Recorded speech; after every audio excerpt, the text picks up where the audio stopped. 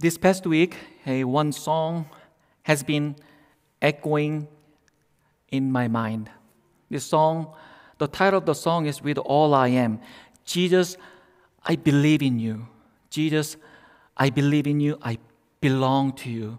As I sing and listening, sing and sing along, I find myself emotionally, filled with gratitude, the assurance, joy, and yet relief knowing that Jesus, yes, I believe in you. I believe in you. I know I sin many times. I know I come short of your glory. I have been called to be a pastor, minister, but I know I don't do my best job sometimes. I know there is this devil in me keeping fight against my spiritual journey.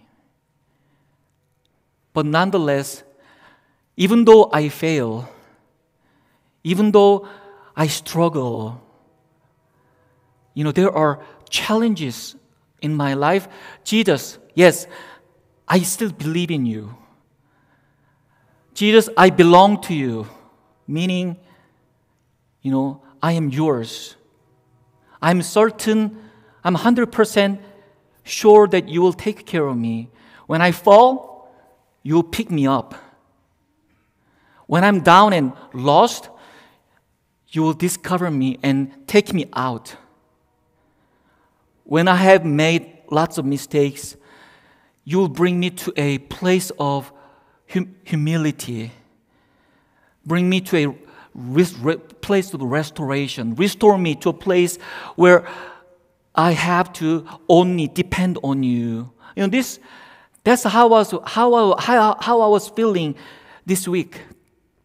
As I was listening to this song. And as a closing song today, after my sermon, you get to hear the song. And I hope that the blessing and touching of the Holy Spirit as it came upon me, I hope it comes upon you as well. So, as I was reading today's scripture and meditating upon it, I realized that this Jesus that I believe in, this Jesus that I belong to, shows most human side more than any other place in the scripture. Which means, Jesus knows exactly what we go through. Jesus knows exactly, understand how we feel in times of agony, in times of pain and suffering. And I hope and pray that as we get into the scripture, you would encounter this Jesus who, sympathizes with you, who identifies with you when we are in times of difficulties and sufferings and pain. So the scripture actually today begins with a very familiar scene where Jesus is at the Garden of Gethsemane. Very next morning, 9 o'clock, we all know that Jesus will be crucified on the cross. So he barely have 12 hours or less than 12 hours before he died on the cross. And here comes Jesus at the Garden of Gethsemane, crying out and praying to God. Well, the Bible doesn't explain in the Gospel of Matthew, but Synoptic Gospel, according to Luke's Gospel, as Jesus was crying out, his sweat was like a drop of the blood falling to the ground. He was so stressed to the point of death that he was crying out to God, Abba, Father, if it's possible, I know I have come for this very purpose to die for the humanity. I have come for a very purpose to die on the cross. But if it's possible, please remove this cup from me. Let this hour pass. With you, all things are possible. And the scripture says that Jesus did that 3 times. Going back and forth, pray and pray and pray, crying out. But yet, we see his close friends, disciples, Peter, and 2 sons of the Zebedee, James and John. They did nothing but falling into sleep. So Jesus had to come back 3 times, waking them up, telling them, my fellow disciples, can't you just wake an hour? Watch out and pray so that you might not fall into temptation. Spirit is willing, but flesh is weak. You don't seem to understand what's going on. Well, this is a very familiar passage to most of us. If you have been to church, grew up in the church, you read about it, you heard about it, right? So as I was reading and preparing for a sermon, I had to search God. I had to ask Him, God, what's the point? What's the really point of this whole passion story? Everybody knows this story. What is it that you want me to deliver out of this passage? Speak to me so that I can preach. And my encounter this past week, something speak to me in my heart, and all the things start bringing together, because I begin to see myself in this text. I begin to see myself in the disciples' shoes. Neglecting Jesus' pain, neglecting Jesus' agony. As Jesus was crying out, Abba, Father, if it's possible, please remove this cup from me. Let this hour pass. And his sweat was like drop of the blood falling to the ground. I find myself in the shoes of these disciples, not just 3 times, but many, many times. I neglect the pain and the suffering of Jesus Christ, falling into sleep like disciples. When I see my church family, going through sickness, most of times, I am compassionate. Most of times, I am, sympathetic. But sometimes, especially last year, during this pandemic, I'm making a confession right now to you. Last year, during the pandemic, I have treated some of our church members casually. I wasn't much sympathetic. Your pain is endurable, okay? It's bearable. Pain comes and goes. You should be all right in a few days. Get up and move. I didn't tell them. Of course, I'm in a big trouble. But it's been on my mind. It's been on my thoughts. I have treated them very casually. And this past week, I was able to see some of our church members in the hospital, in the nursing home, for a long time, since last March.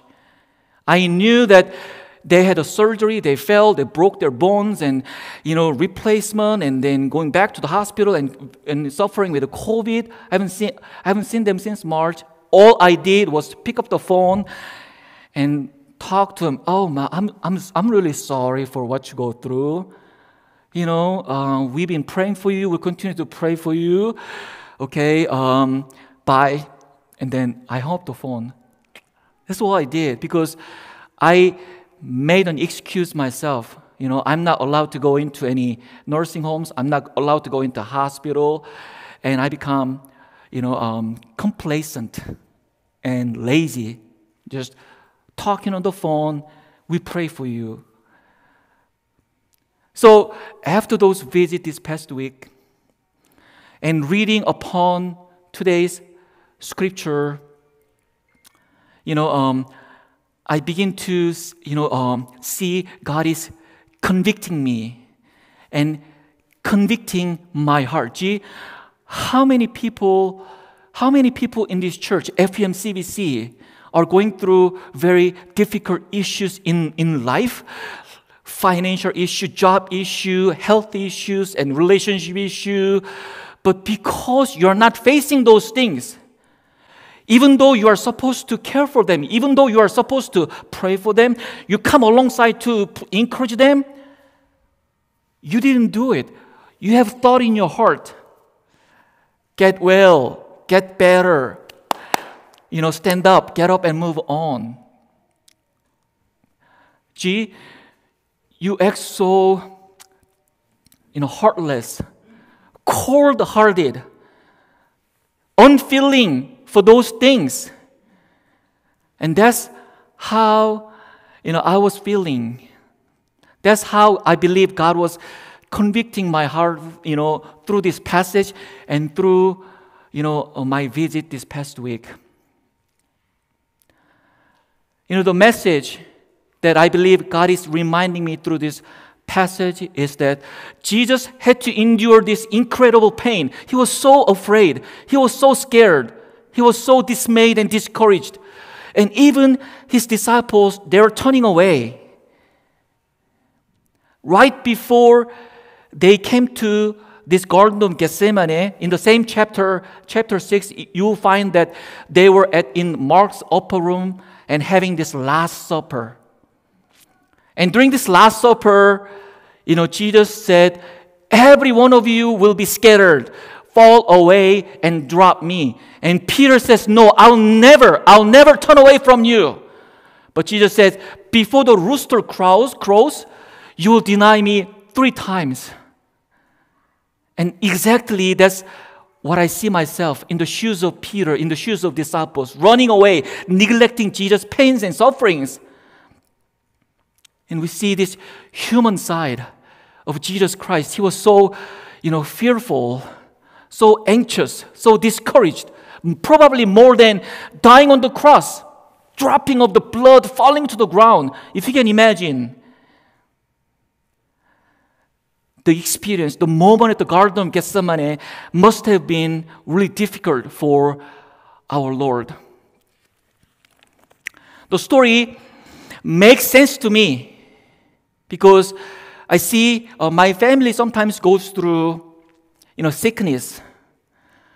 And my church family, my church people that I serve, that I minister to, they go through sickness at times. But if I'm not careful, if I'm not paying attention, because God blessed me so much, I feel like I'm in a good shape. I feel like I'm in a good physical condition. But so if I'm not careful, if I'm not paying attention, people around this church, loving people, then, I might neglect their pain, their suffering. Simply just picking up on the phone and say, I'll pray for you, get well, and, I'll see you soon. So heartless, so unfeeling, cold-hearted. For those people, I might fall onto this problem as well. Our Lord Jesus Christ went through, very excruciating and painful event to tell you and me this morning.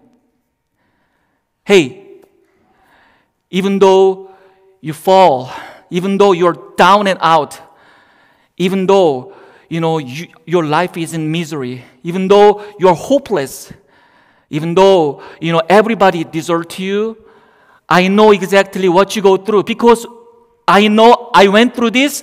I know how you feel. That's the exactly message that God is speaking to me. Have more passion, have more compassion and sympathy for your folks, okay? Your church members, they are your brothers and sisters. Don't be so cold-hearted. And I hope and pray that you get to hear the voice of Jesus Christ this morning.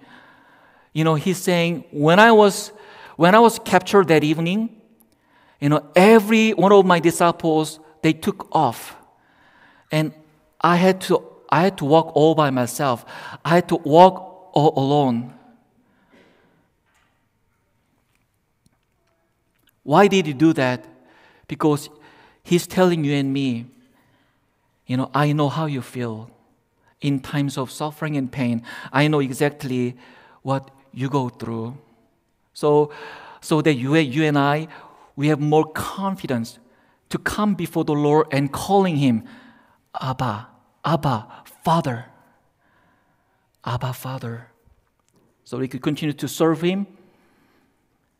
Indeed, brothers and sisters, Jesus cared for us. Let us pray. Oh God, this morning we see the human side of Jesus Christ. Lord, forgive us as you go through this painful, excruciating agony and passion. We just fall into sleep, neglecting your pain and suffering. Lord, when we are afraid, when we are down and out, when we are discouraged, when everybody deserted us, help us to know that you're walking very closely with us. Restore us to a place where we will totally depend on you. In Jesus' name we pray. Amen. We get to hear the song that I introduced to you. And this song has been really blessing on me this past week, meditating upon, sufferings and pain and death of Jesus Christ. As it has been blessing on me, I hope it's been a blessing